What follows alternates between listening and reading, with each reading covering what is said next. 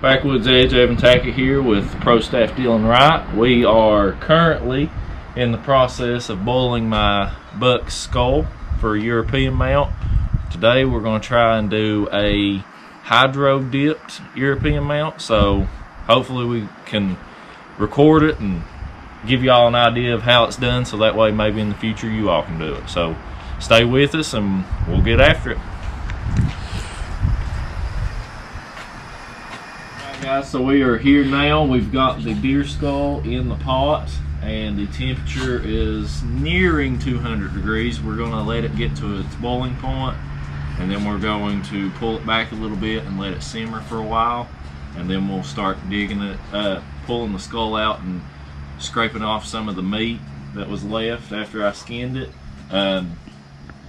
And we've got some Clorox in there with it and some dishwashing liquid to help with the cleaning process of it. So hopefully not too much longer, and we'll be getting it out and letting it scrape some of the meat off of it and get it back in, and hopefully get to dip it shortly. So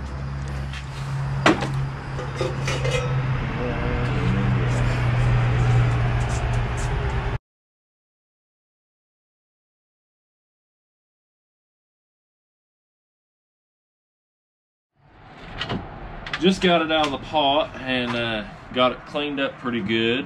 It's looking pretty good, so we think we're about ready for the first paint job. From here, we're doing the hydro dip. So we're going to do a base layer of paint on it. We're going to just do a base white, paint it real good and white, and let it dry real good, and then we will start the dipping process.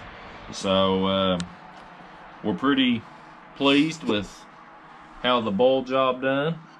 We was able to get almost every bit of the loose meat and tendon off of it. We're going to do some precautionary glue on this the remaining nose bone right here to make sure it don't break off and it's a little more sturdy over the years. So the teeth, we was able to maintain all the teeth, and they're good and firm in there. None of them's loose. So that's the good thing. We had read that boiling can cause bone brittleness and the teeth to fall out. So we're glad that we didn't overdo the temperature and time. So we're pretty happy with how it's turned out. So we're going to get this first layer of paint on it. And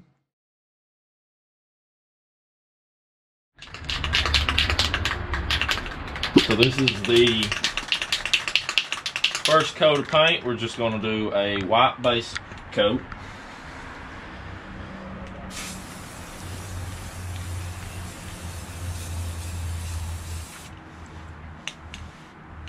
Gonna try and make it smooth.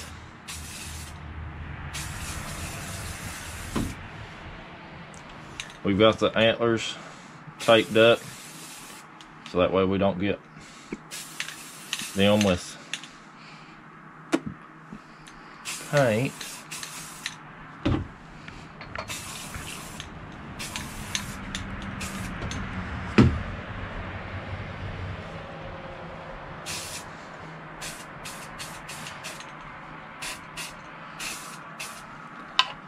Get this side now.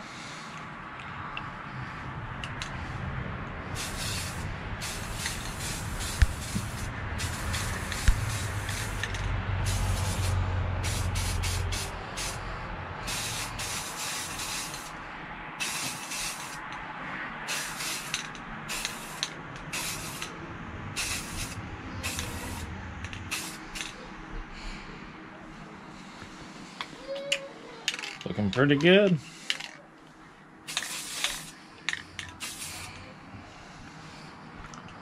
It's the first coat of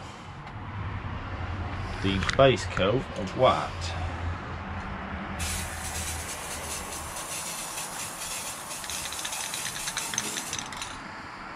It's good.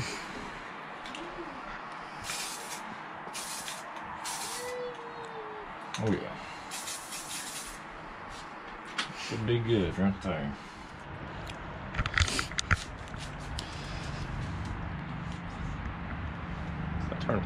Most people live like this. I know it. That looks pretty daggone good too.